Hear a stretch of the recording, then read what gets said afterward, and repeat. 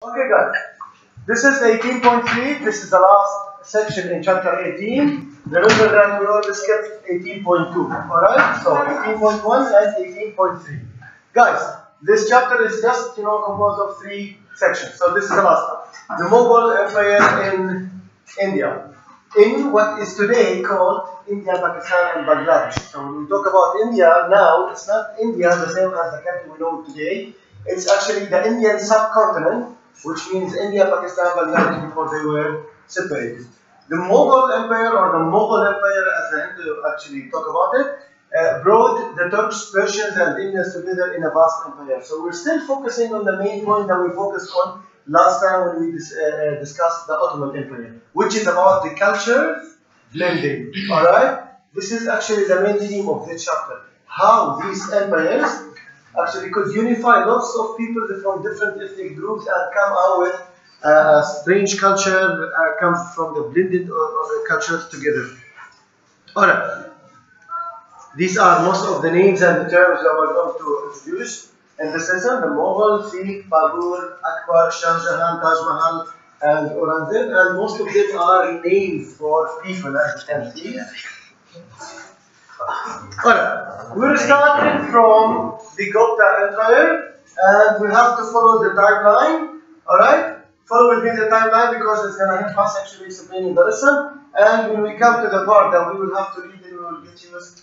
Guys, we're going to start from this area, which was under the Gupta Empire back in the 1400s. Here, where the story starts actually. We don't know a lot about the Gupta Empire. We just know that it wasn't that much organized the same as other civilizations. This could be because of the period of time. Remember that was 1400s, very early. Now, we're going to start after the collapse, or let me say in the declining period of time of the Gupta Empire. What happened to this area when the Gupta Empire collapsed in the 1400s? The area was lived in a way of, like, let me say, unorganized way, scattered way. And that was from the 14th till the 1700s. So for 300 years, the people in this area were not living under like one roof or under one organization or under one central government.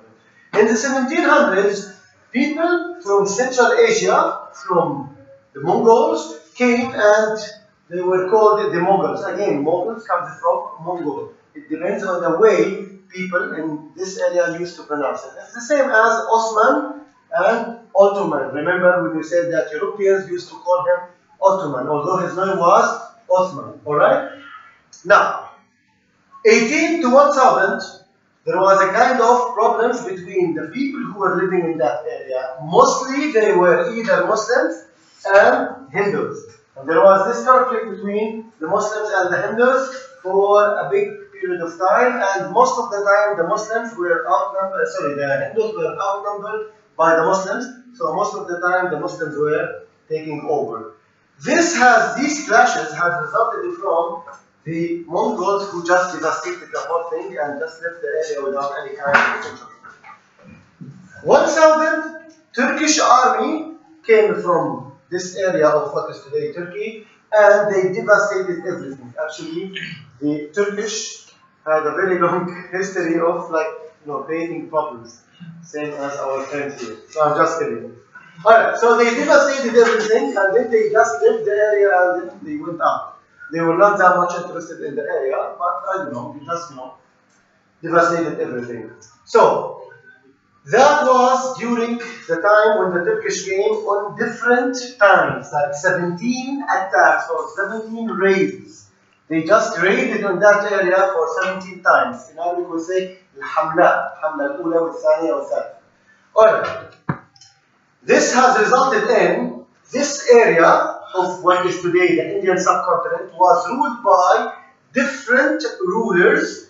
Each ruler, as long as they were Turkish, so they called themselves sultans, they were referred to as the Turkish warlords. Like every warlord used to take over an area and with a group of people, his supporters, you just claim the authority over this or that area. So the area, the Indian subcontinent, was ruled by 33 warlords, 33 rulers. Now, that was from the 13 to the 1600. Until our friend Timur Darim, the one we discussed in the Ottoman Empire, swept over this area and actually made a kind of long time of break when everything was jammed. The same as we talked about the Ottoman Empire when he just stopped or halted the expansion of the Ottomans at that time. Now, in 1494, a kid, 11 years old, was crowned, and his name was Babur. You know, the names are typical, like you can say, for the people in that area. From the area that is today called Uzbekistan and Tajikistan, the area that we refer to today as Central Asia. Those countries that before the 1990s were part of the Soviet Union, and later on they gained their independence after the fall of the Soviet Union. And he was considered as the founder of the Mughal Empire. Actually, because he was young, so he was just, thrown away, let me say, exiled to another country, just nearby what is today Indian subcontinent, from Central Asia to Indian subcontinent, which is a close by area, where he started later on, to establish or to found what was called later on the Mughal Empire. Now, later on we are going to talk about his son, his grandson, and his grandson and the son of the grandson. And we're going to see each of them and their achievements or their contribution to the fall of this empire. We're going to read this one. Who can read this one, please? Yes, please, go ahead. The previous Gupta Empire was troubled and warlike. Muslim tribes from Central Asia carved northwestern India into many small kingdoms. As I said, many small kingdoms. Each kingdom is ruled by a sultan or a warlord. Please go ahead. The people who invaded descended from Muslim Turks and Afghans. So Muslim Turks and Afghans, so from Central Asia. Please go ahead. Their leader was a descendant of Timur the and Mongol conqueror Genghis Khan. Genghis Khan. Okay, they call themselves. Please. They call themselves Mongols. The Mongols or means Mongol. So it comes from their origin as the Mongols. Yeah. Alright. During the 8th century, a long clash between the Hindus and the Muslims began with no winner. It's true that the Muslims outnumber the Hindus, but still, this has not given them like 100% victory over the Hindus. In the year 1000, alright, a well-trained Turkish armies, as I said here, swept into India, leaving the region weak and devastated. Delhi, the capital at that time, or one of the major cities at that time, became the capital of the loose empire to Turkish warlords called the Delhi Sultanate, from the 13th to the 1600s, where 33 different sultans who treated the Hindus as conquered people. This could be the root of the problem that is still nowadays a little bit like between the Muslims and the Hindus. So, Timur the destroyed the whole city of Delhi completely, and according to one witness, for a month, not even a bird moved into the city, to show you how the devastation was complete. We're just here now. Now, Babur founded an empire, became a king of a small land in Central Asia, what is today called Tajikistan and Uzbekistan, in the present time. At the age of 11 years old, can anybody in this age rule a country or an empire? Yes? No. Okay, no, for sure no. In this case, you will be young, so you will be helped by consultants or advisors.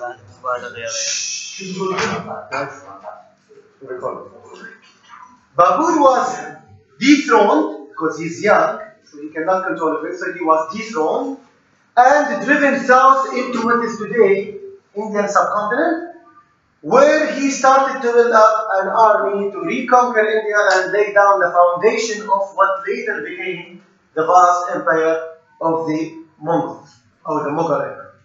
However, after his death, so his job was just restricted to being the founder. After his death, came his son, Humayun. And his son was totally opposite to his father. All the gain that his father did, he just lost it. He wasn't that much interested in expanding and making a whole empire. He lost most of the territory his father had gained, but later his grandson Akbar, who was 13 years old at that time, and see how they are taking responsibility when they are still young, took over the throne after Humayun's death to start what was referred to later on as the golden age of this empire, or the Mughal Empire. Let's see what did he achieve exactly. We're going to read something from here and then we're going to move a little bit to the book. Guys, please. Akbar means greatest or big. Akbar, you know in Arabic the meaning. Ruled India from 1556 to 1605. How many years? 40. Okay. Remember what I said last time when I talked about Sulaiman? Sulaiman the lawgiver? I said at that time, if you want to achieve lots of great achievements, you will have to have enough time. You can't do an achievement in 2 or 3 years. So he was given this chance. He ruled by two things: wisdom and power at the same time. We're going to get some examples and we're going to see some examples about how he was wise and how he was powerful. First of all, he was a good military leader, a conqueror. Yes, Mr. We'll see now. How he was wise in managing the affairs of his empire, alright, in treating people of different ethnic groups in a fair way, so he just reduced tension to the minimum, and at the same time how he was a good military leader, powerful, so he could expand the empire. Akbar recognized military power as the root of his strength. In his opinion, a king must always be aggressive so that his neighbors will not try to conquer him. Do you agree? Yes. To a certain extent, yes, I agree. Yes, if your neighbor fears you, then he's not going to dare even actually think about taking you. So, Akbar used cannons named native Indians Rajputs. He actually gave them this name as officers to turn potential enemies not allies. Like for example, he was Muslim, but still he appointed Hindus in high-ranking positions in the army to show them that there is no problem between you and I. There is no problem between Muslims and Hindus. Let's finish this long war between the Muslims and the Hindus. So instead of having people living in his empire might be against him, he just accepted them, tolerated them, and this is a good example about wisdom. So they turned to become allies rather than enemies. So therefore he had a combination of military power and political wisdom. We're going into details when we start reading this paragraph about him in the book. From another side, he was a liberal ruler. What do we mean by liberal? Yes, Mr. He loves freedom. Freedom. Liberal comes from liberty. He allows freedom. So let's get some examples about it. Akbar allowed religious freedom. For example, he was Muslim, but he got married from a Hindu princess. More than one princess, for sure. Without forcing them to convert. He abolished taxes, or what we call in Islam jizya for non-Muslims, to show them again that we are just one people. We treat you the same as we treat ourselves. Now, Akbar allowed all people a chance to serve in high governmental offices. We cannot just restrict the higher positions to Muslims. Everybody can be granted this position based on his or her qualifications, disregarding his religion. Hindu finance, for example, he allowed or he appointed a Hindu finance minister. And this Hindu finance minister actually was the one who developed this new type of tax system that is still nearly followed today, which is a tax system based on the percentage and not based on a fixed amount. Let's read this one and then I'll explain it. Developed better tax plan similar to the present day US graduated income tax. It's based on the calculation, okay, that is based on the percentage of the value. For example, beforehand, everybody was supposed to pay a tax. Like, for example, let me say a fixed amount of money. Let's say, for example, 100 dirham. Yes, you will pay 100 dirham, I'll pay 100 dirham. Okay, but maybe your salary is 10,000 and my salary is 1,000.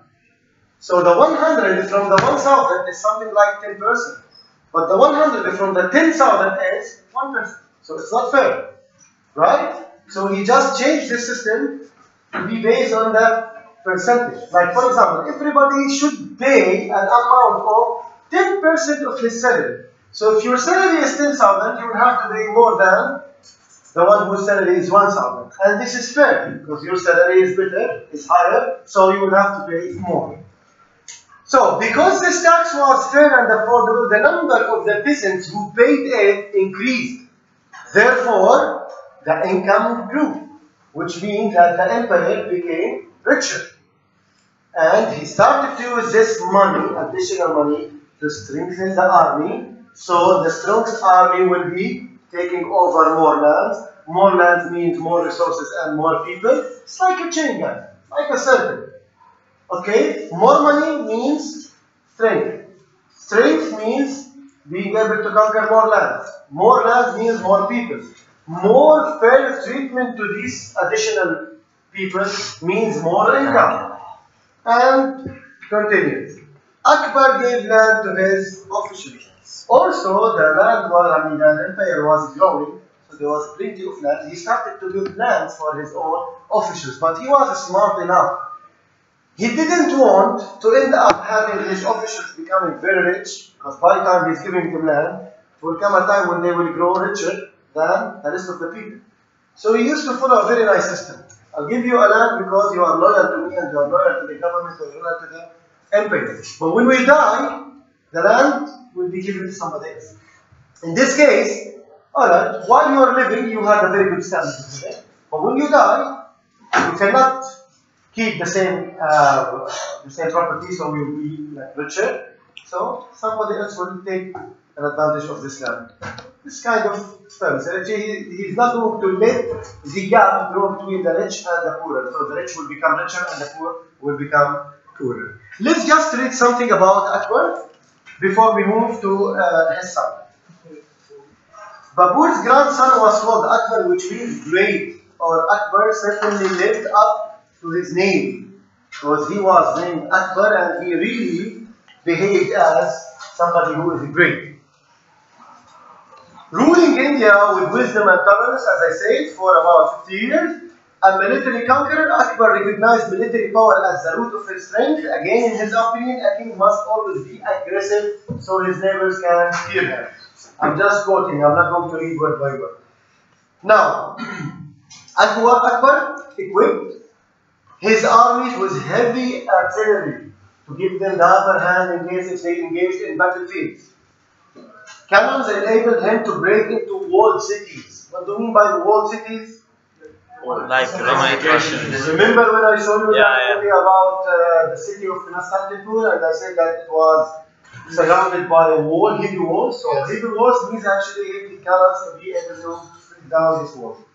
In a brilliant move, he appointed some Rajputs as officers, I mean Hindu from different ethnic groups as high-ranking officers. That was very smart. That was wisdom and not power.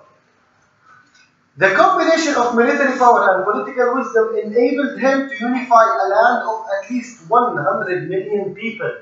So he grew his land and the inhabitants of his empire were more than 100 million people and everything was going okay. More than in all of Europe put together. So at that time he used to cover 100 million inhabitants, more than the total number of population in Europe at that time. And still everything was going okay. When it comes to wisdom again, liberal ruler, he was genius in cultural blending. As Muslim, he continued the Islamic tradition of religious freedom. Yes, in Islam, we recognize the divine religions. So we don't have to force them to convert. And this is what he did. He permitted people of other religions to practice their faith. What's the wrong of accepting others and letting them actually practice their faith? When you pray like this or you pray like this, I'm not going to be affected. This is something related to you and between you and your own God. He proved his tolerance by marrying a Hindu princess without forcing them to convert. That was okay for the people the Hindus people. He allowed his wives to practice their religious rituals in the palace. In his own place, he was practicing his own religion as Muslim, and his wife, for example, was practicing her own religion as Hindu. She? Okay. He proved his tolerance again by abolishing the tax, as I said, the jizya. Akbar governed through a bureaucracy of officials, natives and foreigners. So it wasn't like all the positions restricted to the Muslims. Now, we talked about the tax system as well. And then we talked about the land that he used to give to his officials. This is mainly for him. Just one more thing actually before we move to another point, which is the cultural blending. As Akbar extended the Mughal Empire, he welcomed influences from many cultures in the empire. This cultural blending affected art, education, and politics and languages. So, for example, Persian was the language of Akbar's court and of high culture. The common people, however, spoke Hindi, but there were lots of people from India. A language derived from Sanskrit. So, see how many languages we're talking about: Persian, Hindi, Sanskrit. Hindi remains one of the most widely spoken languages in India. Out of the Mughals' army were soldiers were of many backgrounds. Alright, came yet another new language which is called Urdu, which is today the official language of Pakistan. Yeah, so it was formed actually at that period of time due to the mixing between the soldiers from different ethnic groups. So to be able to understand each other, they come up with a language that is called Urdu, which means, this language, that the title Urdu means from the soldiers' camp. And two, it was actually founded because of those soldiers who were living in the same camp and they were from different backgrounds, which is a language that is blended from Arabic, Persian, Hindi, and today it's, as I said, the official language of Pakistan. When it comes to arts and literature, the arts flourished at the Mughal court, especially in the form of illustrations. Highly detailed, colorful paintings were called miniatures.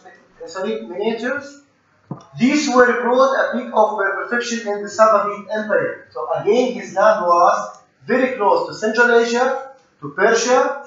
Part of the Turkish people who were living in that area were still under his rule. So he made like kind of blending of these cultures.